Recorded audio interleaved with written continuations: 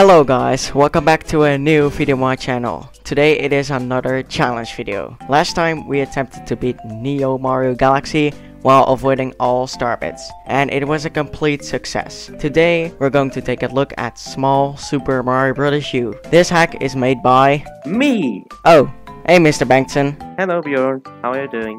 I'm fine, I guess. I mean, you kind of scared me with the me. Oh, well, I'm sorry about that, man. No problem. Hey, while you're here anyways, do you want to join me for today's video? That's actually what I'm here for. Oh, alrighty then. So, today, we're going to answer the following. Can you beat Small Super Mario Bros. U without collecting a single coin? Now, before we get into anything, we have to note the following things. The first thing is that we are going to replace the in-game coin counter with our very own coin counter. And that's because of two reasons. The first one being that there is no way to reset your coin counter unless you reset the game. And resetting the game takes about 1 to 2 minutes to do. Now, because this is such a small hack, we don't want to waste any useless time. Not to hate on your hack or anything. You probably get it, right? Yeah, I get it. Okay, so the second reason is that we both completed other levels coinless. What we mean by that is that I did 1, 2, 1, 3 and 1, 5. And the Bjorn did the rest. And since there is no option to share your coin counter with other players or something, we'll be using our own one. The last thing we gotta note is that we are gonna look at every level individually, because it is a small hack. Just talking about the levels which are painful and not about the rest would lead to a 4-minute video, and I'm sure you guys like as much content as possible. With that out of the way, let's get to 1-1 Tipping Escape. This level is a nice startup since there is not much challenge in here. The only kind of difficult section is right here with this skill, but when you do frame perfect jumps, which aren't even that frame perfect, you can easily get over them. Then you also have this skill with the Koopa Troopa, but when you use the Koopa as a platform to jump off of, you'll easily jump over all these coins. And that's all there is for 1-1. So next we have 1-2 Pokedoki. This mostly is an underground level where you have to dodge Pokés while being annoyed by the quicksand.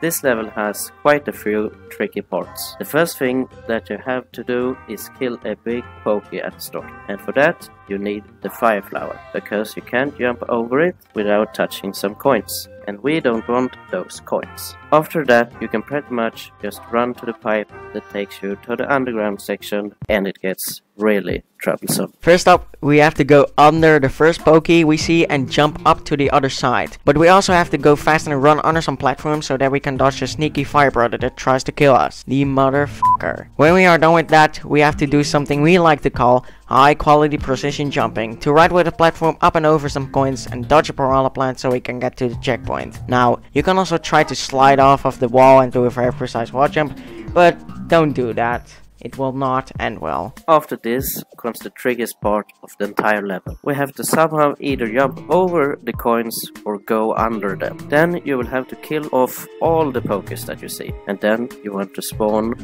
boost blocks. Yes, boost blocks are things that will help us here. If you don't know what they are, let me explain. When you play the game with any controller but the gamepad, you can use the gamepad to spawn boost blocks to help you on your adventure. So what you want to do here is to spawn a boost block high enough so you can jump over the coins, but not too high so you can't jump onto the block anymore. Then you want to kill the Poké and spawn another boost block, which you need to jump off of to jump over the other coins. Oh my god, that's enough! Bjorn? Yeah? I wasn't done. Oh. Well, Okay, so at the end there's a spinning circle of 4 coins, but when you do a small jump, then you should be okay. Boy, after that disastrous 1-2, we would like to see an easy level now. Bjorn? What? This is a tower level. Oh. Okay, calm down, me. So, the tower doesn't start off easy like 1-1 and 1-2. Instead, you got a spinning circle of coins with 2 paratroopas. Like in 1-2, we have to use the boost blocks to our advantage by spawning a staircase of 2 boost blocks to be able to dodge the coins. This isn't really that hard. The area inside the tower, however, is hard indeed. First up, you have to ride the snake train while avoiding these 5 coins there. Then you have a section with moving pipes, and this is where it gets really troublesome. You have to get onto the left pipe and wait for the right pipe above you to be just at the right spot so you can hop onto it and dodge the coins. But that's not all. Finally, you have to jump in between two pipes and avoid the coins above them. But this is not the hardest part of this level. Right after the checkpoint, you can see a dry bone on a platform which has coins on both sides. When you're small Mario, you can just jump under them, but that's not possible when you're big Mario. So you have to get as much speed as possible, then jump and do a ground pound to gain extra height in order to barely be able to reach a platform. But the level is not over yet. Really? Oh my f***ing god. So, right after the section with the dry bone, you can see a snake train and the coins in a vertical shaft. What you have to do is jump onto the train when it almost passes the coins and then do a spin to make it up there. But we are still not done. When you encounter the last snake train, there is one section which is just stupid. You have a vertical shaft again with loads and loads of coins. Now, we first tried using the boost blocks, but those won't help. What you have to do instead is wait on the right side when a train starts to go left and jump at the right moment. Oh my god. Finally the level is over. Good godly gracious. You know, it wasn't really that bad. Oh, shut up. For 1-3, it is a pretty standard level, nothing too challenging. First you can skip some coins by jumping on top of some palm trees and then over to a beach hut. There is a jump right here that you have to time very precisely.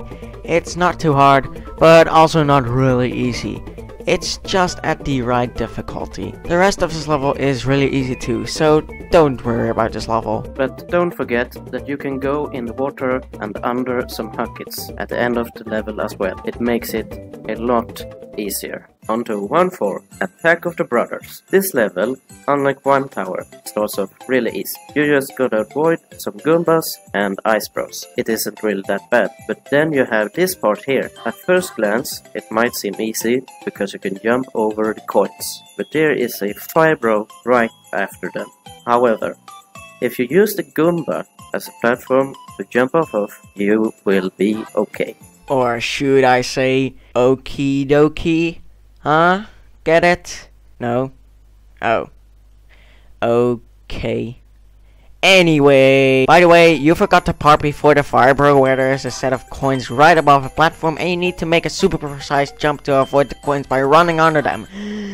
Okay, so then you have the section right after the checkpoint where there are 3 coins at the exact path as where you need to jump. Make sure to be small Mario to make it easier for yourself to dodge these coins. Next, you have this P-switch section. Now you'd think this P-switch only transforms these coins into bricks, but nope.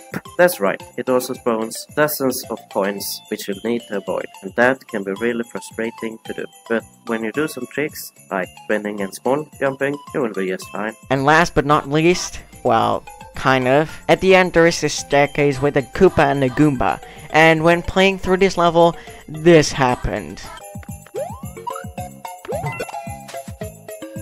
Yeah, there is one freaking Kaiser block in this level. Seriously, why did you place this, Mr. Bengtsson? This is not Mario Maker. But I thought it would be helpful to get the hidden one up above, but apparently not. So, 1-4 is done and we have unlocked one castle.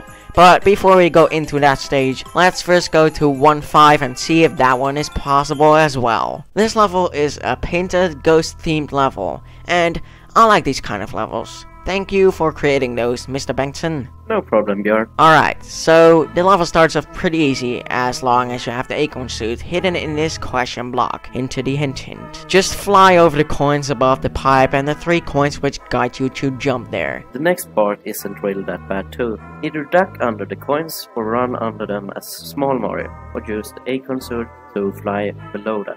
The part after the checkpoint isn't really hard too, but there are some things which might screw you over. As long as you use the acorn suit though, you are having an easy time in this course. By the way, there's one little thing I have to say. At the end, you have to jump up to the area where you normally would get the last star coin, because if you take the warp pipe at the bottom route, it's not gonna end well. So, in short, this level is a piece of cake, even for Bjorn. right, Bjorn? Yeah, it was more than doable. So, finally, we have one castle. Are we really going to beat this hack with 0 coins? Well, we'll see. So, one castle is all about those water bubbles. The logic in this level is kind of trash since the bubbles should have been molten a long time now, but whatever. So, the first part is surprisingly easy. Just jump over some coins and you will be fine. Wait, really? We used that phrase like 3 times already. Sorry. Just move on, okay? Alright, the part after the checkpoint is really easy too. Until this part with 3 coins in a bubble. At first, it might seem impossible to do when you're Big Mario, but when you spam the jump button like crazy, then you can dodge those coins. Then you have this section where there are 2 paths. You want to take the bottom path because of, well, obvious reasons. And with that, one castle is done and so is the hack. So, can you beat Small Super Mario Bros. U without collecting a single coin? Yes, you can! Man, I love seeing challenges that are possible to do.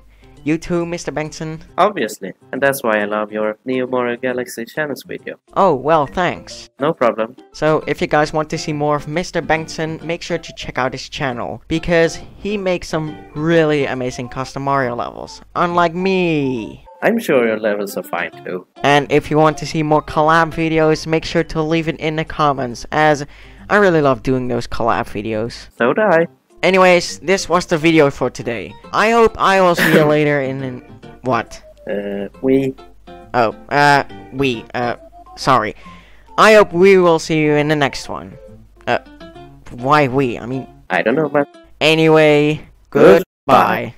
No problem. Hey, while you're at... You have to get onto the left pipe and wait for the right pipe. But we also have to go fast and run under some platforms so that we can dodge a sneaky fire broker that You have to go... Right after the checkpoint, you can see a dry bone on a platform with You have to get onto the left pipe and wait for the right pipe. What? When you encounter the last snake train, Because you can't jump over it without touching some coins. And we don't want any... Again! At the end, there is this staircase with a Koopa and a Goomba. Yeah, that's the new name of the Goomba, guys. Goomba. A Goomba which jumps.